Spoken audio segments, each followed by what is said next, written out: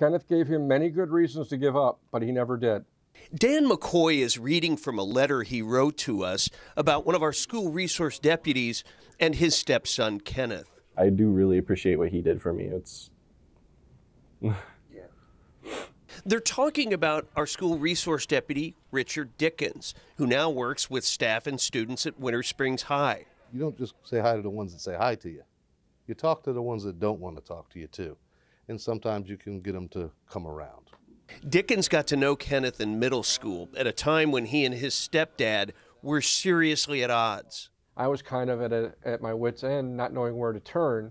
And that moment where you get called that the resource officer wants to talk to you about your child or your stepson, I was terrified. Before Deputy Dickens entered his life, Kenneth readily admits that he was angry and lashing out often. And if something didn't change, not only was he not likely to get his high school diploma, he was far more likely to end up at a place like this, behind barbed wire. He sat me down in his office and he talked to me about his childhood and how he had issues with his stepdad too. I remember sitting there distinctly talking with him and how bright he was and how mad he was. And just by talking with him,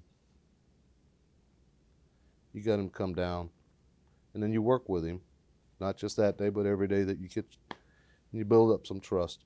When they met, Deputy Dickens' message to McCoy and his wife was one of hope for Kenneth, not at all what they were expecting. The way that he talked to us as parents and explained things the way they were, it came from the beginning. We knew we were working with an ally, it was not an enemy.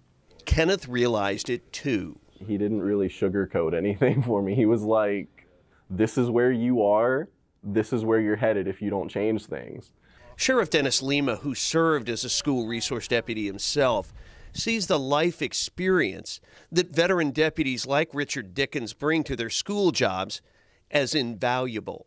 It's almost like he adopts all of these children, and I think that right now we're focused on the important issues of protecting our school campuses and having school resource deputies there to do that. But this story alone shows that what we are doing is a heck of a lot more than just providing safety and security. Deputy Dickens' dedication to his job and a desire to change the life of young people is extraordinary. Before the two parted ways and Kenneth started high school, Deputy Dickens made him a promise. Not only did he tell my parents that he'd be honored to be my graduation, he told me that.